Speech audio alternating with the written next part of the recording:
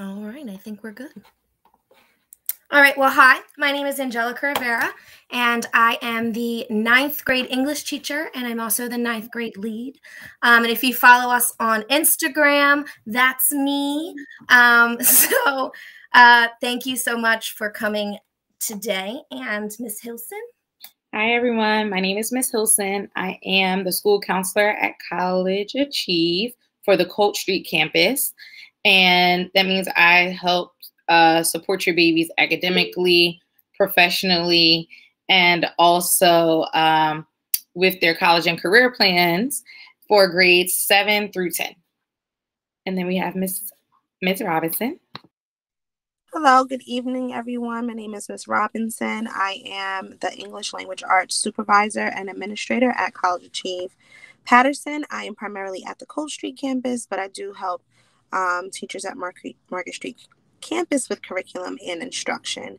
The purpose of my presence this evening is that we do have some international travel opportunities for scholars in grades 6 through 10.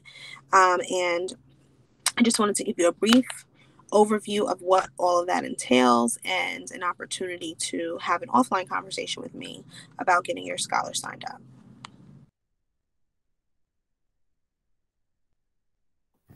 And Ms. Dobson, did you want to say hello before we get started? Yes, I'm sorry that I'm off camera. I'm in the middle of doing something in my office right now. But I'm Ms. Dobson. I'm the Dean of Culture and Climate, and I'm so happy to have you all here on our first Parent University for the school year. Ms. Robinson, did you want to go first? Yeah, so I just wanted to introduce the Summer of a Lifetime opportunities for our scholars here at College Achieve Patterson. Adventure in Belize is a trip that's going to take place summer 2022. We already have 7 scholars enrolled on that trip that will be led by myself. So I will be the teacher chaperone or group leader is what they call it. And I will be accompanied with one of the EF tour directors. Oh, thank you, Ms. Rivera. EF tour directors who is with us 24/7. This is an all-inclusive trip. There is a cost associated with the trip. The scholars who are enrolled have been paying for over a year now. So that travel is kind of soon. But if you're interested, I can send you the information. We also have a trip for Panama that will take place summer 2023.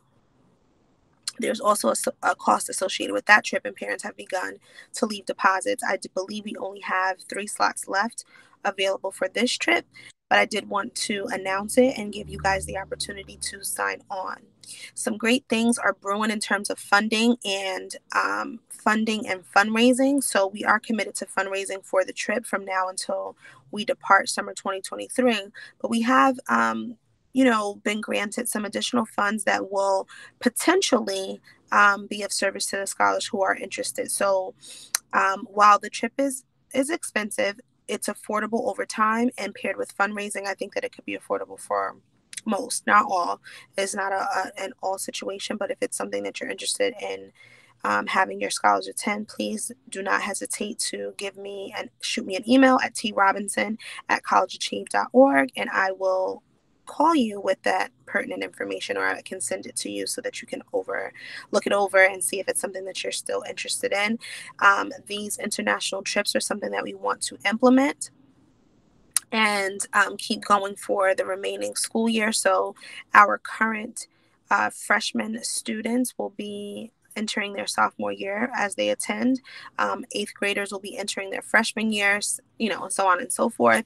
And we want to offer a international travel opportunity for every school year. And scholars have the opportunity to earn college credit for their international travel plans, and partial half credit for high school while they're there. So it's a adventure-packed trip. There's touristic things that scholars are involved in. It's a jam-packed day. They learn so much culture and about the locals there, the food, the music, the arts, and the adventure. So I think that it's a great opportunity for scholars to go with the school, with an accredited organization that's been around for 55 plus years. So If it's something that you're interested in, once again, please send me an email and I will send the information directly to you. And that's pretty much it. If you have any like quick questions, you can put in the chat and I'll try to answer because I don't want to take up too much more time. And I know that we came for other reasons. So thank you so much. And I look forward to hearing from you. Thank you, Ms. Robinson. I dropped Ms. Robinson's email. I will respell it because I spelled that incorrectly. I will drop her email back into the chat so that you can contact her with more, if you need more information or you have any particular questions. No problem. All right, Ms. Hilson, are you ready? Yes. As we prepare and as Ms. Rivera pulls up the presentation, if you can really quickly in the chat, if you can find it, can you tell us what grades your child or children are in so we know how to make sure we target this presentation specifically for those grades? I would tell everyone to come off of mute or to like come off the camera, but that may be inconvenient. Okay.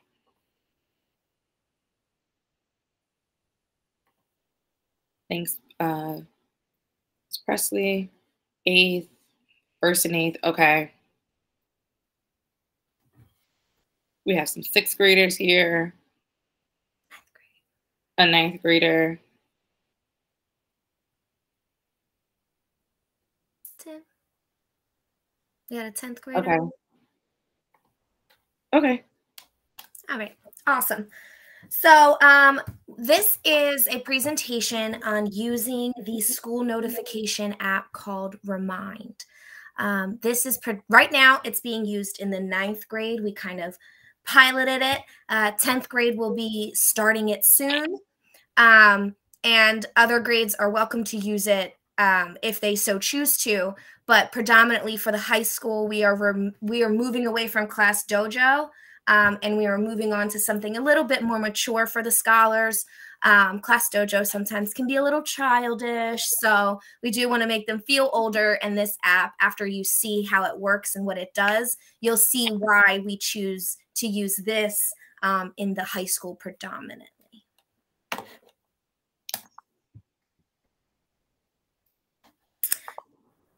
So here is our agenda. We're going to talk to you about what it is and who uses it. Ms. Hilson will take you, she will show you her phone and take you step by step on how to download it. Then Ms. Hilson will add herself to my class as if she was a parent so that you can see that process. And she will even send a message to me so that you can see kind of how that works and how it alerts you.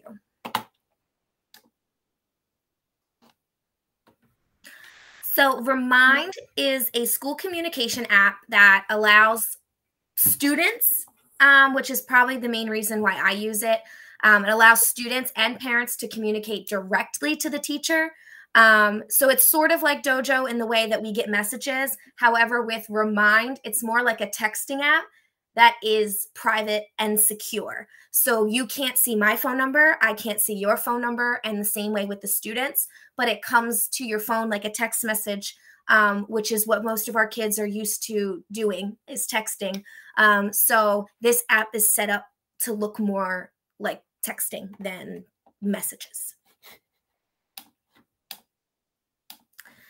So the people that use Remind right now, like I said, it's 9th grade piloted it to see how it would work.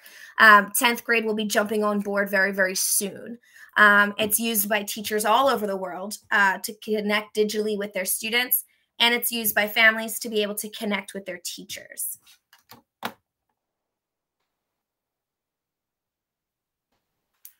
Okay, so now Ms. Hilson and I are going to take you through the steps. So you can download it. You can also go to remind.com and excuse me. You can go on the website and do it from your computer. You can also download the app, which is the main purpose of using it, is the convenience of the app. So Ms. Hilson will take you through the downloading process. All right. So if you already have it, that's fine. But if you don't, please go to your App Store or your Google Play, and you're going to download Remind. It comes up just like that blue little square with a think box I think it's a thing. Is it a brain? A brain, a white brain in the middle. And sometimes when you're typing in remind, it may say school communication. That's the one that you want to choose. I'll give everyone a minute to download.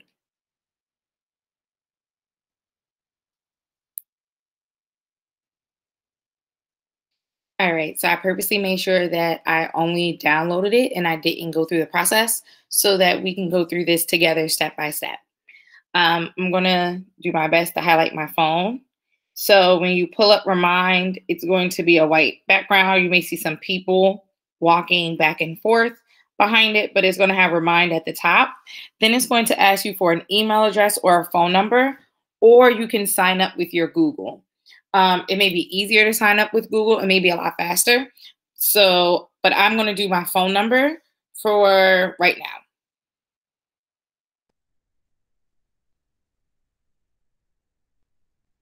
And I just want to remind you again, it is secure. So I don't see Ms. Hilson's phone number when she signs in, and Ms. Hilson will not see my phone number once she's signed in. So for everyone who signed in, the next thing, if you put in your phone number, then it's going to, the next box that pops up is check your text messages, which I just did. And so now I'm going to put the number, the code in that they've texted me.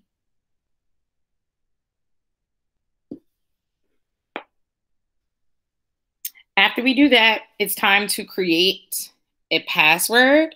And so I'm going to create a password.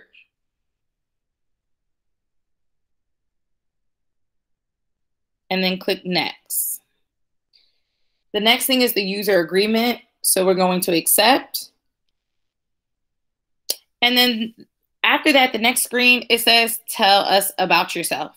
And on the bottom, there are 4 options. So it says that I'm a teacher, I'm a student, I'm a parent, I'm an administrator.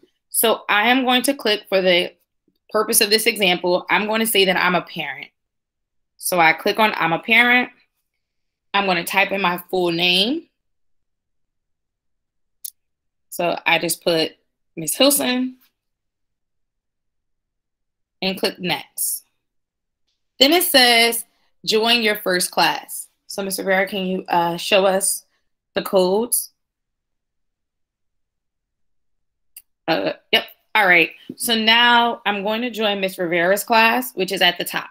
So her code is 6, F as in Frank, B as in boy, G as in girl, the number 4, F as in Frank, and D as in David. And I'm going to click done. And it says, welcome to Remind Ms. Hilson. Start using Remind in 2 easy steps. So for the sake of the presentation, I'm going to go through all the steps that says to get started. So we're going to click on get started. It shows me how do I receive notifications. So I can set notifications, yes, allow, or however your phone sets up notifications. It also asks me if I want to invite anyone else, message any peers, family members, or colleagues. So I'm going to say no to that one, and I'm just going to skip it. So now at the top of Remind, it says 9th grade parents. And then underneath where it says messages, I can see Ms. Rivera's class right there at the top of my list. So I've joined Ms. Rivera's class. I clicked on her name where it says A. Rivera. And this is how we'll be able to start contacting Ms. Rivera. So it's going to say, this is the beginning of your message history with A. Rivera. And we do it like a regular text message on the bottom. So I'm going to say, hello, testing. Yes, Ms. Presley, you can come off of mute. I'm sorry, I missed the code. Because I'm doing other stuff too. You're fine. It's right there. We're all doing it with Ms. Rivera's class for right now. Okay.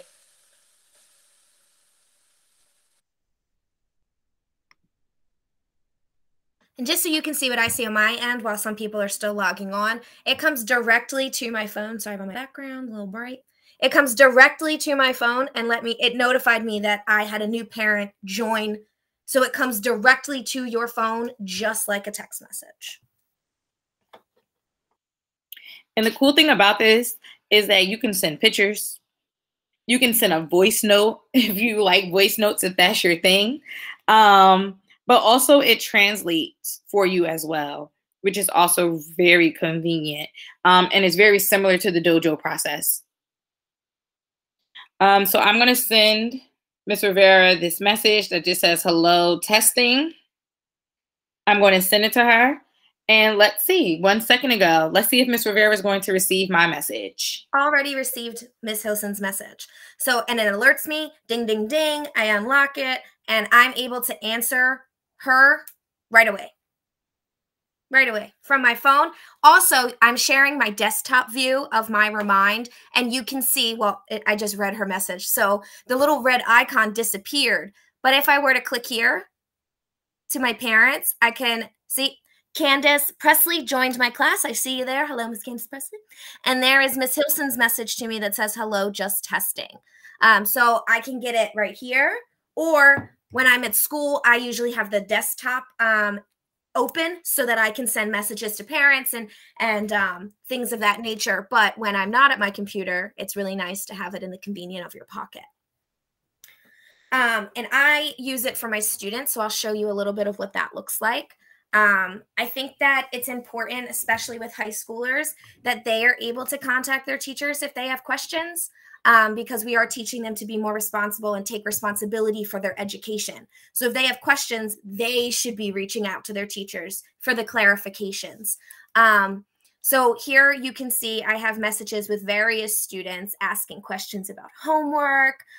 They've even submitted pictures of homework that they've completed, where it's had to be done in the book and they weren't in school. So they were able to take a picture with their cell phone of it, a screenshot of it, and send it directly to me. So there was no pause in me being able to give them a grade for an assignment. You can see here that I can post announcements and that goes to everybody. If I post an announcement, every kid gets the homework board. Every kid gets important messages, or I can directly message a particular student or mom or dad or grandma, grandpa, any of the parent people or guardians that are in there.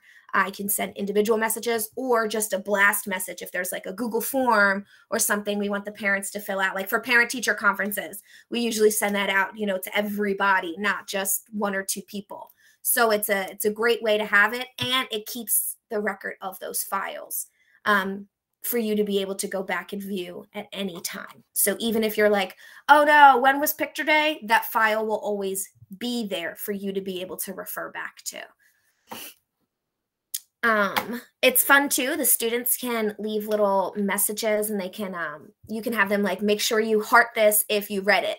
And they can add little, I will show you, they can add, I'll go back to Ms. Hilson's message. They can add like reactions to your messages. The translate button Ms. Hilson was talking to you about is right at the bottom. And this is how you can attach all different files. So I clicked it, so it's going to take me to my file board. And then you can attach any image. So if I wanted to send Ms. Hilson the homework board, I would click on my document that I have, and now it's there, and I can just send her a picture right away. I think my internet's a little shoddy right now, so sorry about that, but it would go right through. It's just my internet's a little shoddy right now. Send it. But yeah, Remind's really awesome. Yes. So as we're transitioning to Remind for our scholars in Colt Street, please be on the lookout for your emails, because the teachers will be emailing you saying, hey, this is my Remind code, please join.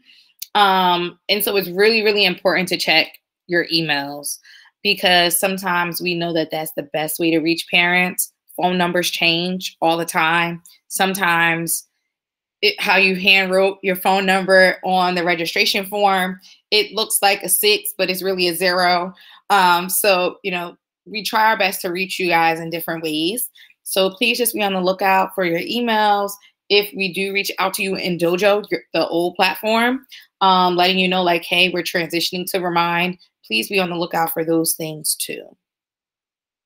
Are there any email that you provided the school? So if you have various emails, the one that you provided on your child's registration forms would be the email that they would send this to. So if that's not an email that you predominantly use in the next, for the next at least month while we're transitioning and moving over and all of that, just be logging into it and checking it at least once a week so that you don't miss this important information for you to be able to contact parents. I mean, the teachers. Right. Are there any questions? You can come off of mute or you can raise your hand and you can ask questions.